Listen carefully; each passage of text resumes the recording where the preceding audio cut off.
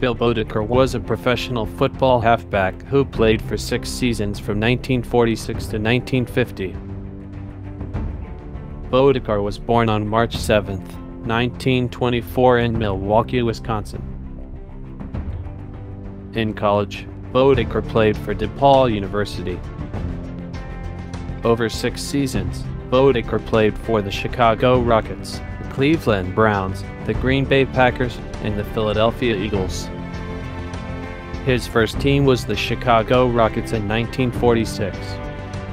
His second team was the Cleveland Browns from 1947 to 1949.